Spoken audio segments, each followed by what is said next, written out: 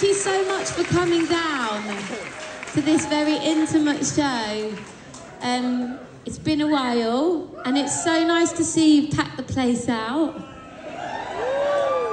It's been quite an emotional day, because obviously I've bared my soul for everyone to hear. It's quite nostalgic, so bear with me if I get choked up. But yeah, I'm really happy to see that you still are alive and kicking, because everyone was telling me before that all my fans were really old and they'd be dead by now.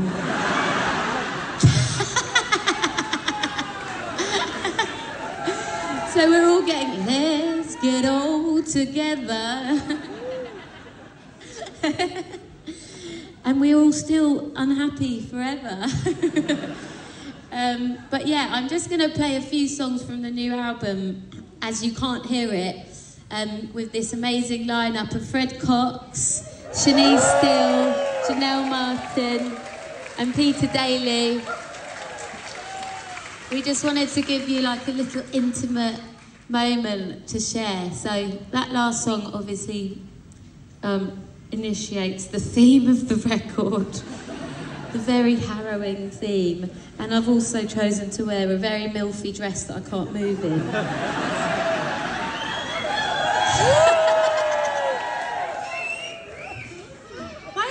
Thank you. I'm very, very desperate for attention these days. So, yeah, I'm not horrible, but this next song that I'm about to play is a song that's sort of about... I did a lot of like... Sorry, I'm just trying to move and live. I did quite a lot of stuff in my breakup, of being very mature, talking a lot about feelings and working on our relationship before the end and after the end.